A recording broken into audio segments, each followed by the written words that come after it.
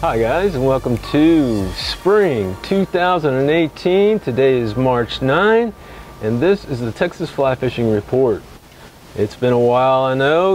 We take time off in the winter because there's no point where I live in fly fishing in the dead of winter up here where ponds get frozen over and it's basically sedentary to hibernating fish.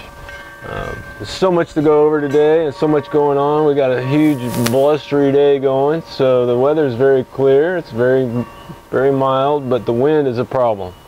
What I want to tell you about today is an opportunity that comes up usually only in the spring, and that is hybrid sand bass and all kinds of fish that you'll find when you are fly fishing below some of the dams in North Texas.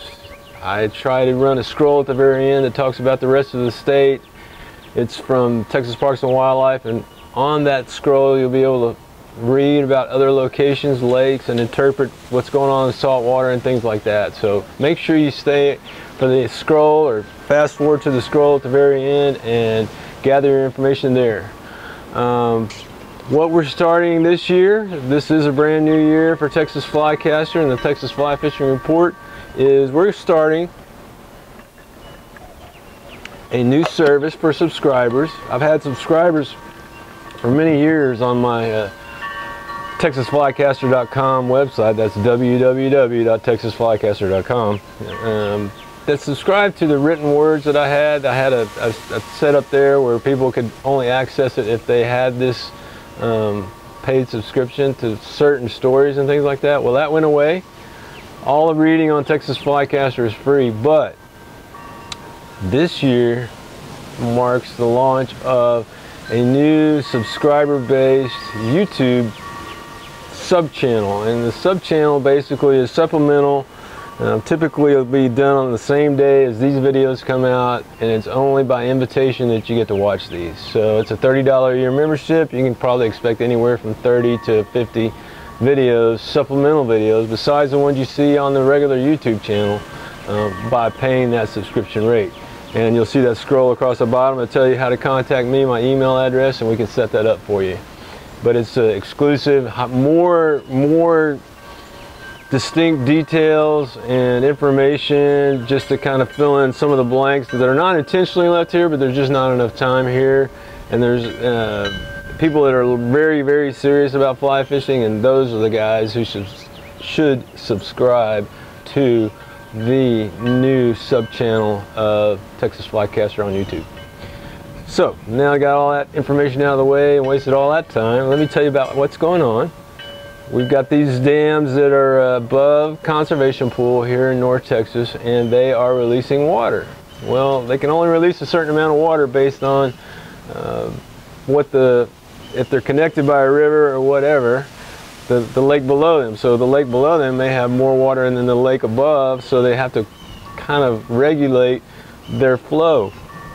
And that can mean action or no action. It's all about the amount of water coming out of the dam. So you've got to go check the flow rates at the dams, and you're wanting spikes, and you're wanting to see that the flows are way above normal for any of this to be valid for you or where you want to go. And there are places that I will talk about on the subscriber video that don't have a river connecting them here in North Texas, that still have overflows that go over the spillway, and those can be very interesting too. So I've got to go to the computer because there's so much to talk about. Let me see where I left off.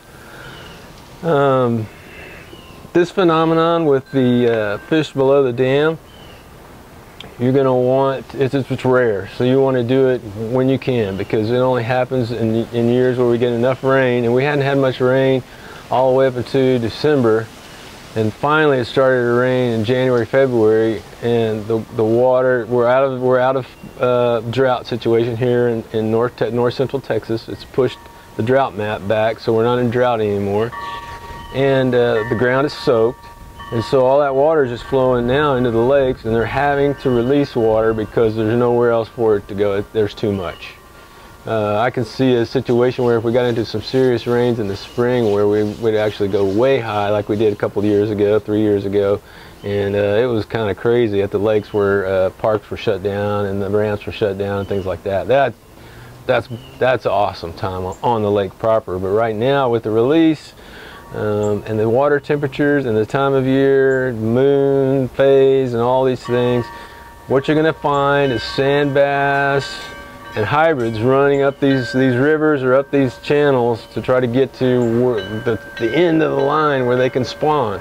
Well, that's what's happening. As you'll see, you know, interspersed with this report is video from the dam that I was at yesterday, Lake Ray Roberts Dam, and there was plenty of action, including a fairly sizable largemouth bass that just happened to be in the wrong place at the right time. So that's as big as any bass I caught on fly, as far as I remember, and it was really fun. It was like catching a lead weight though, compared to these other fish that fight really kind of differently and a lot more hard. All this said, when you go to do these kind of things, what I carry is an 8-weight TFO. This is the mangrove.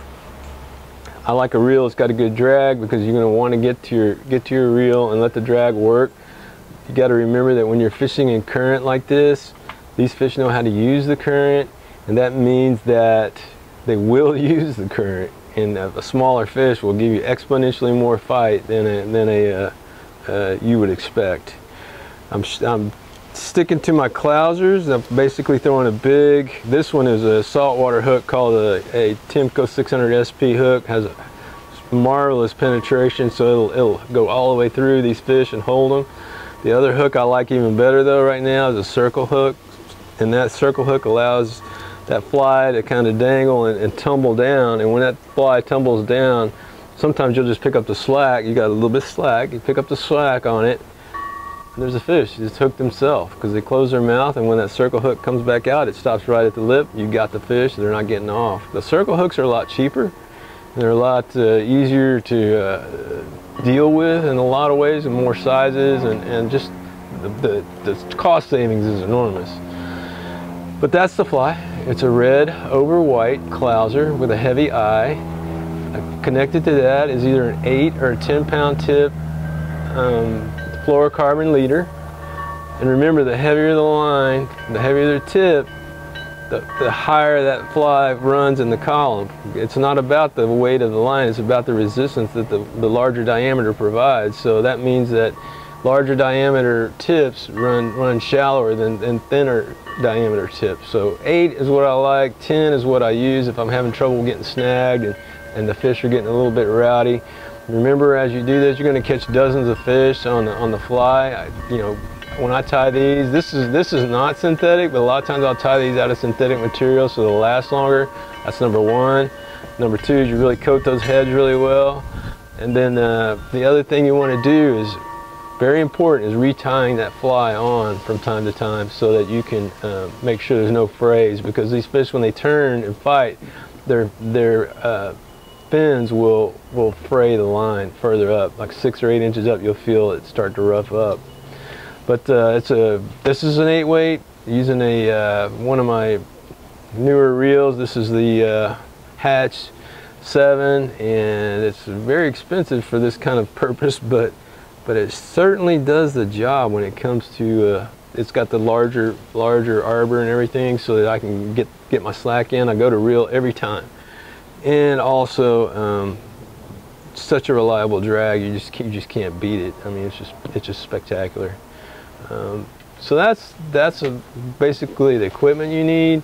The location that I'm doing well is Lake Ray Roberts, the dam there. There are other locations, other lakes with dams open right now. Some have more or less access. They're all very crowded right now with people.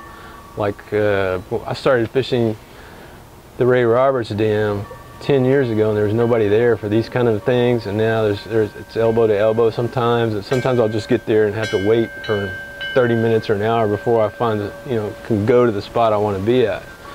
Let me see what else I've got. And all this will be in writing on the website, Texas Flycaster. Another thing you want to remember, is the equipment you wear, not just the stuff you take, but what you wear. Yesterday when I was casting, it got to be a blustery day like this. I casted this line, this fly, this rod, and the wind caught it and threw the line back around my back, and it wrapped that clouser around my head, and that clouser came around and hit me in the mouth, right in the teeth, with a heavy weighted clouser.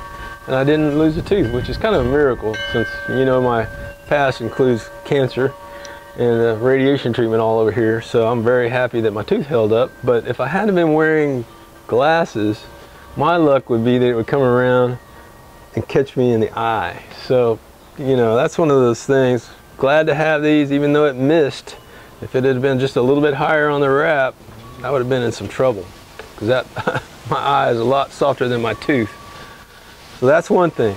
As you work your way down, you want to wear, you know, something that sheds water, and a couple of layers probably for your shirts, pants, whatever. You're going to get wet probably. Skipping all down to the very bottom. These are the Sims, some guide boots I have that I went ahead and put the studs in. If you're on the riprap and rocks like I am to do this kind of fishing, or anywhere that you might slip, putting these studs in is a way to go. And it really gives you kind of a four-wheel drive kind of traction to the whole thing, because you really want to have confidence to stand and move on these rocks and actually run up and down the rocks if you have to, just to get an advantage on these fish. So those are the things that I think technically. I also carry a staff just so I can balance on these, have basically a third leg on these rocks as I move around, which is really nice. So carry a wading stick as well, and you'll be very happy about that. Okay, let's go back to the notes. That pretty much covers it for the local fishing and fly fishing. Keep an eye on those flows. Make sure you subscribe to the new supplemental channel for subscribers only. Those of you that were subscribed to the written word at texasflycaster.com are automatically grandfathered in on this new offering I have with the videos just for you. And that's about it. I think you need to go to the end, watch to the end, watch the scroll, and see what's going on saltwater, which saltwater has been a little bit off and on. It got so cold that we had fish kills on the coast. Since I've last broadcast, there were plenty of baby tarpon found on the Texas coast and inland canalways. Anywhere from this size right here in tarpon, like buckets of them. So they're there, or they were. But the fish kill was not too broad, or didn't go on, the freezing temperatures did not go on long enough to create huge losses like we had back in the 1980s. Okie doke, you guys got the information. Make sure you check out the website. Thanks for watching. Have a great weekend, and all things being equal, if we can get some good weather next week. We only had one day that I could do it this week, and that was yesterday, and I went out and did it, because you see, you'll either see some video saw some before this or after this. I haven't even edited it yet, so I don't know where it's going to be. But feel free to contact me. My email is texasflycaster@gmail.com. My phone number 940-380-0408. It is not too soon to start thinking about booking a fly fishing trip with me. I guide for carp on Lake Ray Roberts on a technical poling skiff, and love to have you out. It's something for an intermediate to advanced type fly fisher, but I definitely take beginners, and we'll start from scratch and figure it out. It's going to be, it looks like it's going to be a great year for that, so I wouldn't hesitate to schedule something soon. I do have one other thing. In the future, this year I've started working on 2 books. One book is for kids who want to learn to fly fish, and we're talking an age group probably from 8 to 14 or 15. So that book is being written right now, a chapter at a time, very slow. I should have it done by the end of the year. And the other one is a much more ambitious project on the Devil's River. So we're going to see what we can get going with that. If we can finally just condense all the information into one good book about the Devil's River here in Texas. And if you guys know anything about Devil's River, then I'd be glad to hear about it. If you fish there, I'd like to know more about it. I'm starting from zero on the Devil's River. So thanks for watching. Have a great week, and we'll see you next time here at Texas Flycaster YouTube channel, and always online at www.texasflycaster.com.